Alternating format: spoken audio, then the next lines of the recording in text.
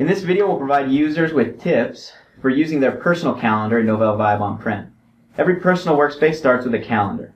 You can find it in your personal workspace after login. Your personal calendar provides one very different and important feature. Up here in the top right of the folder, you should notice the Show selection box. Personal calendar folders have one selection that you can't see from other calendars. Go ahead and select this Assigned Events option. So you'll see that it's pulling in events from other areas in Vibe. We're actually going to see how this is done.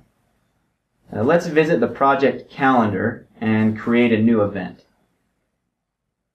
So we'll create an event for today. We'll call it Project Event.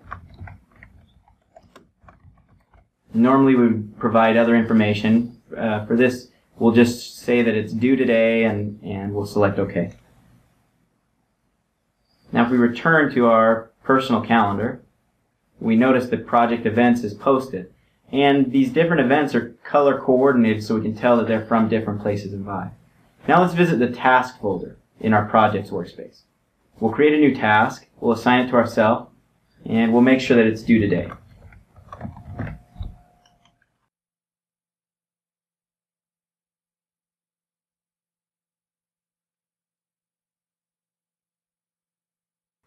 And we return to our personal calendar, where we're still viewing assigned events. There we notice the Project Tasks event today.